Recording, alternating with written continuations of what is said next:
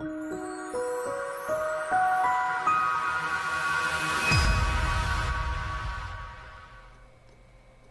Sarah here with the layout process video for UK Scrap Addicts. I will apologise, I am a little under the weather at the moment if my voice sounds a bit woolly or a cough or anything, but I'll try and get through this so I can explain what I'm doing for this layout. So to begin with, I am taking some various snowflake stamps. I just went through all my snowflake stamps. I've got about over a decade's worth of little rubber stamps, so I've just pulled out some that are fairly small in size, and I'm just adding some Versamark ink and stamping them onto this watercolour paper. This is Prima watercolour paper in 12 by 12. So I just do a couple just to show you here, add on some clear embossing powder and make sure the powder sticks to those snowflakes, and then tap it off, and then I heat up with a heat gun, as you can see here, and then I do repeat that process all over the entire page. Now I'm just adding some water to my background, and I'm going to add some brushos. These are like a powder, and you just pierce a hole in the top of them and you can just tap out the powder, or you can take the lid off and add more. And I found with this, the best thing to do is to just do a less is more kind of approach. Add a little bit, add a bit of water, and then add a bit more as you need to. So as you can see there, I'm just adding my darker colours there, all on one side, and just adding a bit more powder there. And then on the opposite side, I'm just adding this lighter one. These are more turquoise. It doesn't have the darker tones in this one, but there are different pigments within each one, and it just swirl up and create lots of different colours, which looks really pretty. You just have to be careful not to go overboard or add too much water when it ends up looking muddy, or if you add too many colours. But if you just stick to one part of a colour wheel, it tends to turn out good no matter what. So as you can see, I just keep adding a little bit more powder, a little bit more spray, and now that's dry, I did actually add some more snowflakes. This time I'm using the Versamark ink again, but I then add some ultrafine white embossing powder, and this is going on top of the brusho, because the clear embossing powder, the snowflakes did get flooded by the surrounding brusho, so they didn't stand out on top of it. It didn't work entirely as a resist, but I just added some white embossing powder snowflakes on top, and I quite like the three-dimensional kind of effect of that, where some of them look in the background and some look in the foreground. Now to finish off my background, I'm just adding some distress ink and a blending tool, just blending it around the edges, just so that there's a nice even finish around the edge of that page.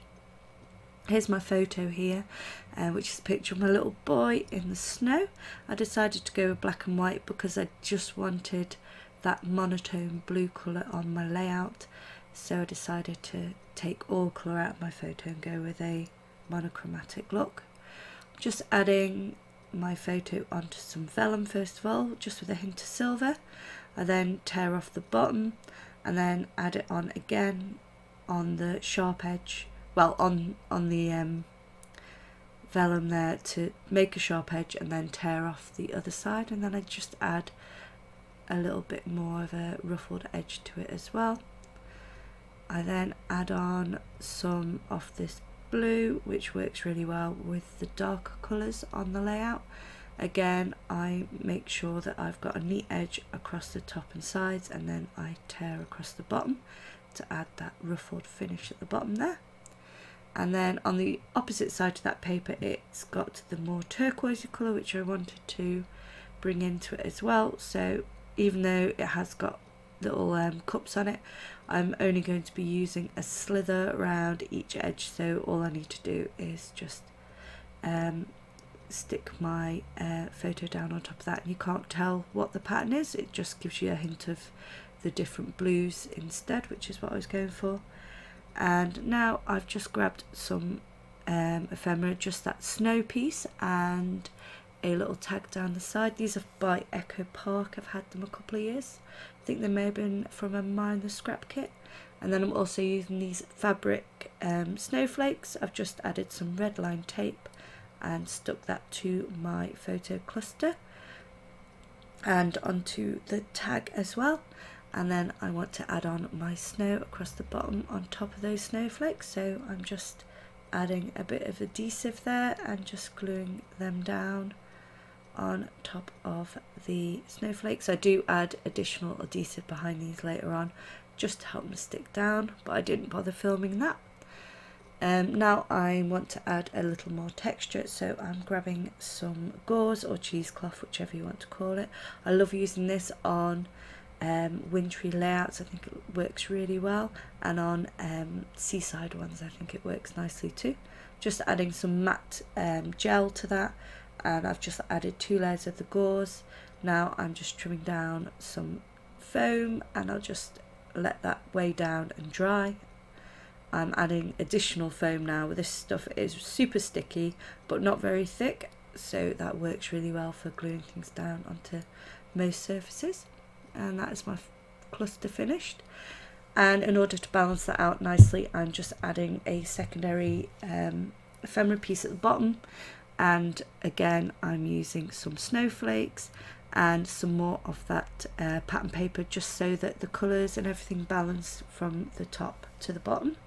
And I've just trimmed that out off my mini die cut machine, which is brilliant because you can just use small dies. You don't have to get a big machine out if you just want to use it for little circles, like I have done behind that ephemera piece to help it pop off the page.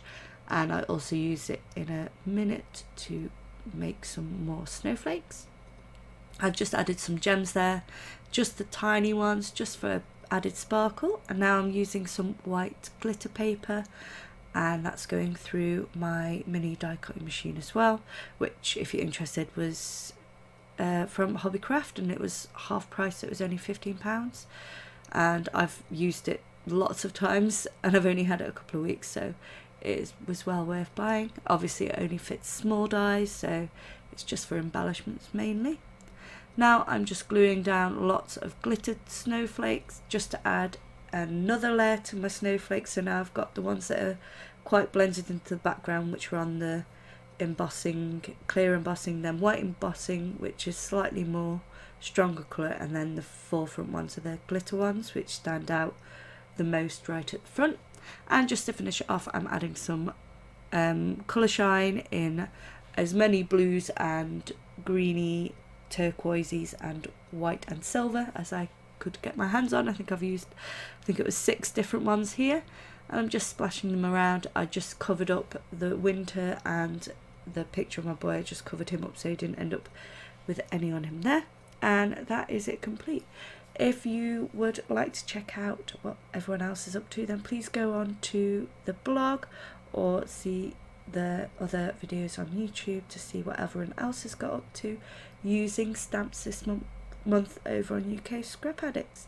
Thanks for bearing with me with my poorliness voiceover, and hopefully I'll have a better one for you next time. Have a great day, everyone. Bye.